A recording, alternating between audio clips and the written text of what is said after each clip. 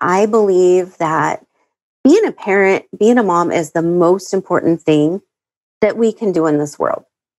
We're raising somebody's husband, somebody's wife, on and on and on. And so my mission is to bring together experts and tools so that they're all in one place, easy to find them. Because as moms, we don't have time to search.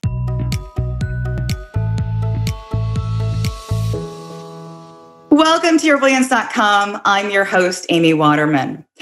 When you look at the parenting advice out there, do you ever think to yourself, they've obviously never dealt with a child like mine? You know you're a good parent, but sometimes your kid just baffles you.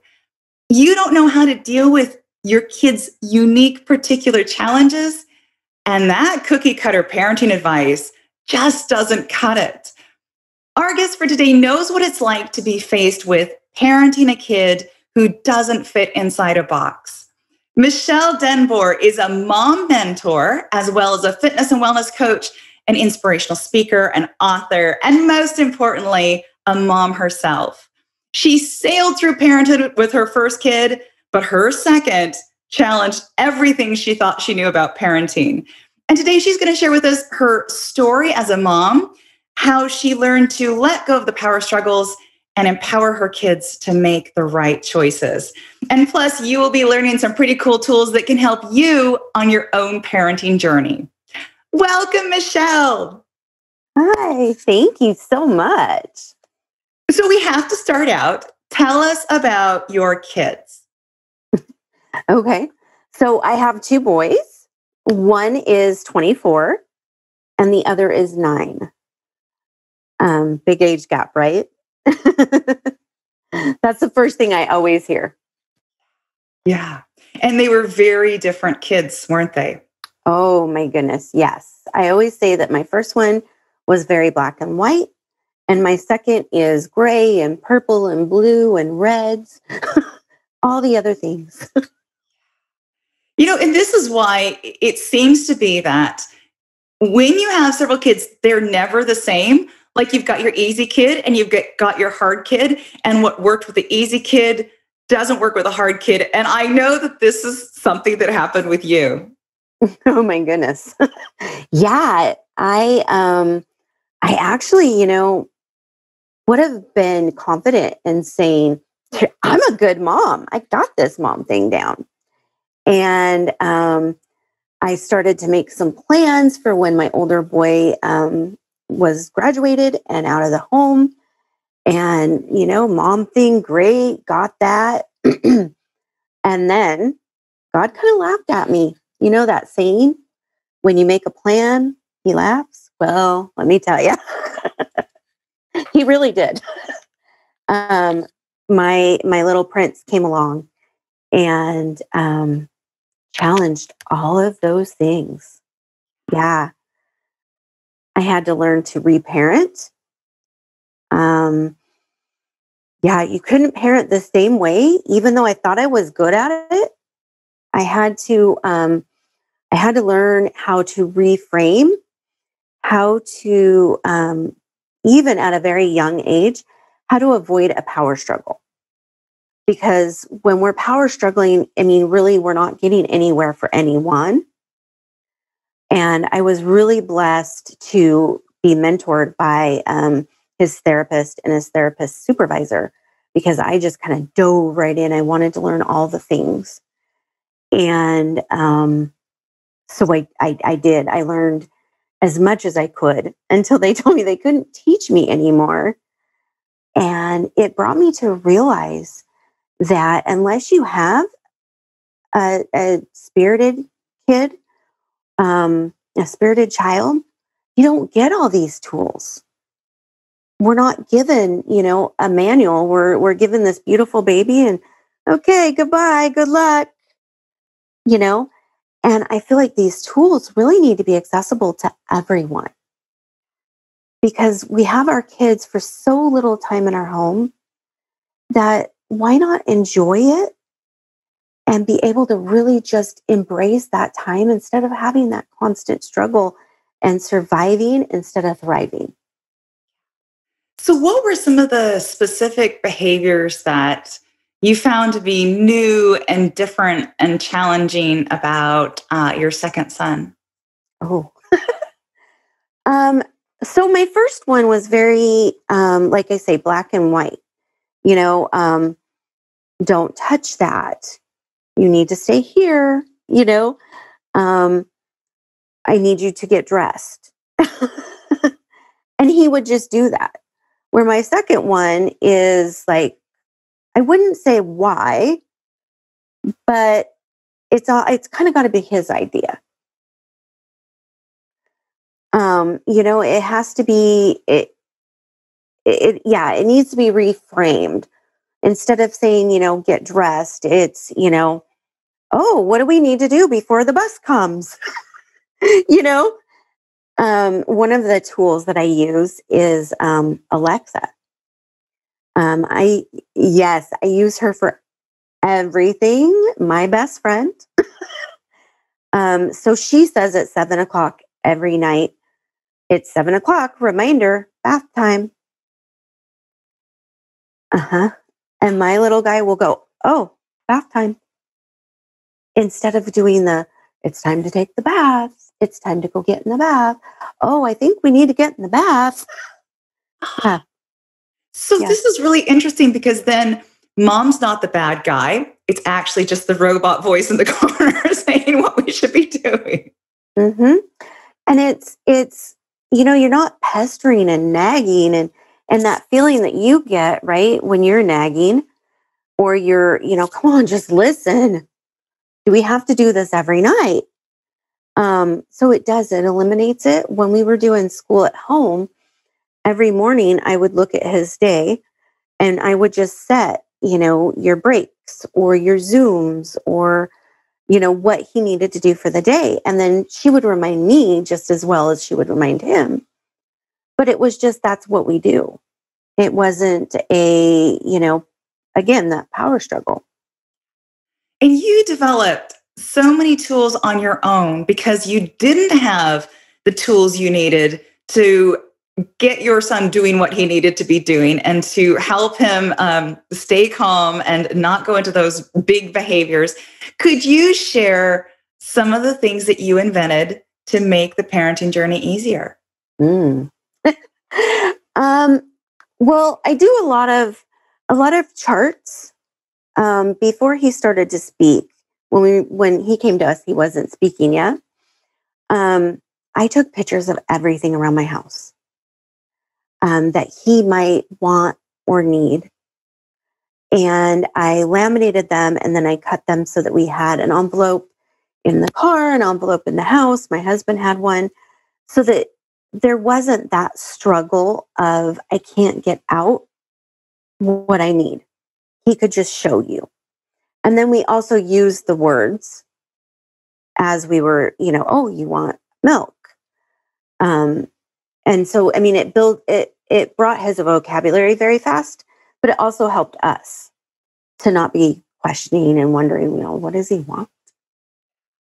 And that's a huge source of frustration for kids is not being able to communicate. And I think sometimes we live in such a language centric world that we forget that kids are actually very sensory. They use their senses to perceive the world, and maybe those words aren't necessarily the most natural for them. Mm-hmm. I definitely have found that with kids a lot. They don't have the vocabulary we have yet. So they can't put into words what they're feeling. And so another tool that we have is emotions. So we have the zones, the red, yellow, blue, and green zone. And then we have all of the emotions. And so we use that a lot. We used that a lot too of, well, what zone are you in? What does that look like? A lot of modeling. For him, he has some impulse control.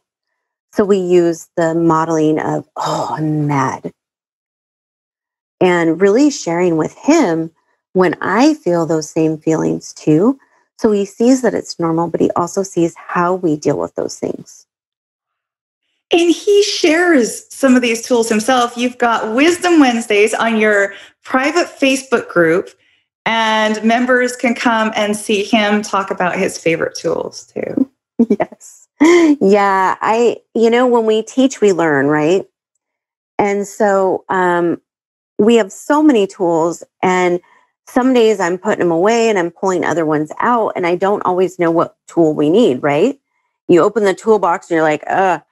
So I started doing Wisdom Wednesdays because I felt like if he was sharing tools with kids, I ask him every Wednesday, what tool do you think we should share for kids today? What do you think that, would be helpful? And so every week he gets to choose. So we didn't do one last week because I was out of town. But the week prior, he shared EFT tapping. And it was such a proud mom moment because, we do it all the time and we utilize it, but he hasn't led it a lot. And so I was prepared to lead it and have him follow me. If you're not familiar with EFT tapping, it is tapping on the acupuncture points and putting in positive affirmations. It's another way to reframe your neurological pathways. And so a lot of times I lead and he follows. So it's kind of like a game of Simon Says. But he led it. And I was just like, it was everything I could do on the Facebook Live to not be like that, because I was just like, oh, I was so proud. And it's so exciting to see him sharing those things, because then I know that it's really helping him too. In the beginning, all of these tools were just for you and your husband working with your son. But there was a point when you were told that it was time to not keep your tools in a box and to start sharing them with the wider world. So tell us, if the mothers listening, watching this right now are interested in your tools, how can they find out what works for you and get a copy for themselves? Well, I actually, I put together a book and it's free. It's a free ebook that has some basic tools that you can go through and you can modify them for your household, because every child is different. Every household is different. And so, yeah, they can download the book and they can see, the different things, what might work, what might not. And you offer so much more than this as well, because you offer a Facebook group to support moms. You are offering a paid membership site. You're even offering masterminds. So tell us a little more about your mission to support mothers who don't have the tools they need for their own kids' unique needs. Mm-hmm. That is my mission. I believe that being a parent, being a mom is the most important thing that we can do in this world. We're raising somebody's husband, somebody's wife, on and on and on. And so my mission is to bring together experts and tools so that they're all in one place, easy peasy to find them. Because as moms, we don't have time to search. I did that.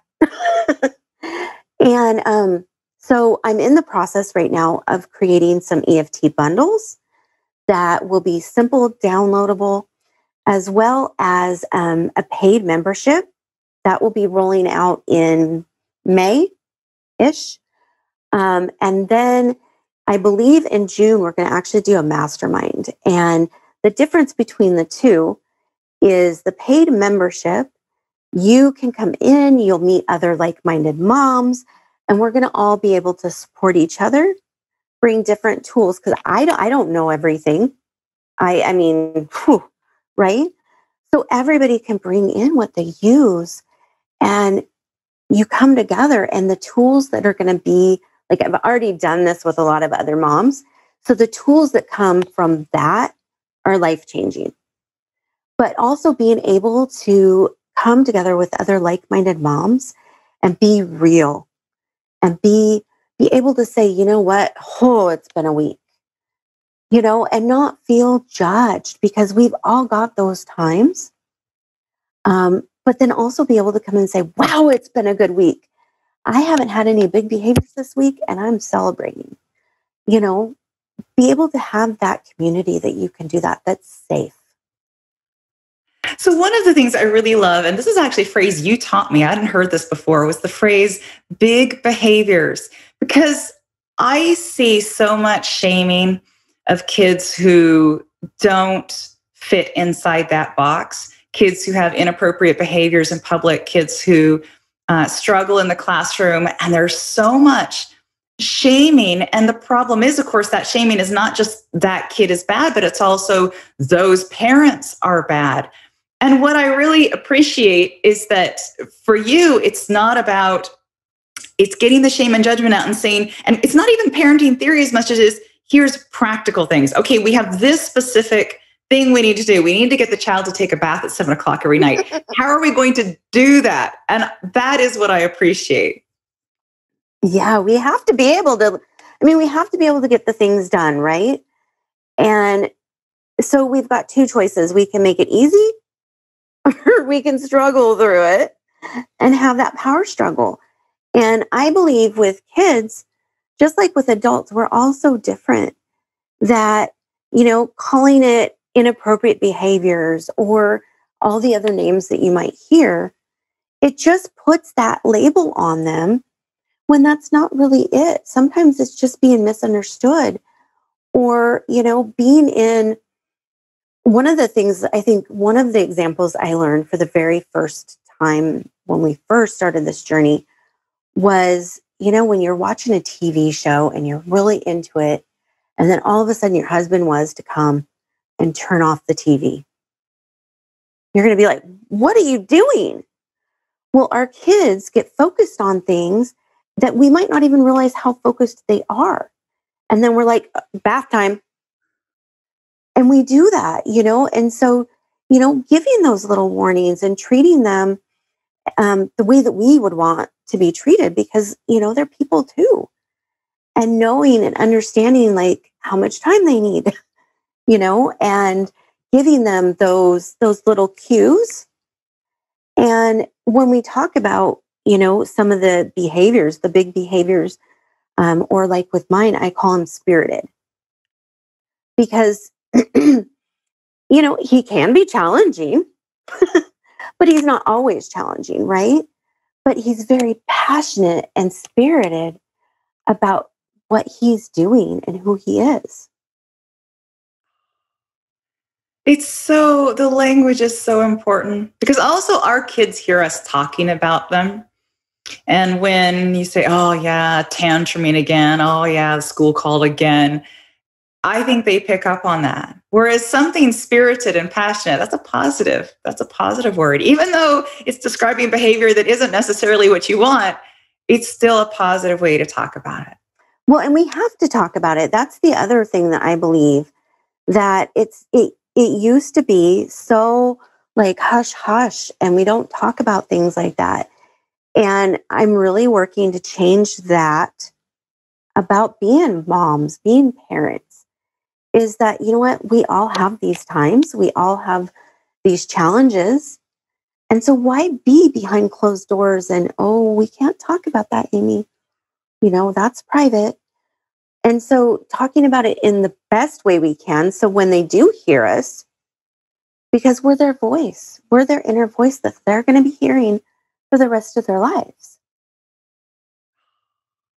That is fantastic. So for those of you out there watching, if this is resonating with you, if you're like, I really want to learn more about this, we have a link for you to go and get Michelle's free book on how to empower your kids to make good decisions. And you can learn all about everything else she does. So make sure and get it now. The link is, just go to yourbrilliance.org/empowerkids. So that's yourbrilliance.org/empowerkids. Thank you so much, Michelle, for coming onto the show. And I wondered if you had any last message you would like to leave our viewers with. Yeah. I believe that you are meant to be your child's mother. No matter how the child came to you, whether it be natural, whether it be adoption, whatever the case may be, You're meant to be that child's mother, and you have the intuition to really know what your child needs. And it's all within you. Sometimes we need tools, sometimes we need support, but you really do know what your child needs and how to be the mother to your child. Thank you so much, Michelle. And thank you out there for watching. Now, what was your biggest insight or aha moment while watching this interview? If you feel comfortable, share it with us in the comments. And for more interviews like these, make sure to subscribe to Your Brilliance TV here on YouTube, and then come on over to yourbrilliance.com for more tips and insights on how you can live your most brilliant life. See you next time.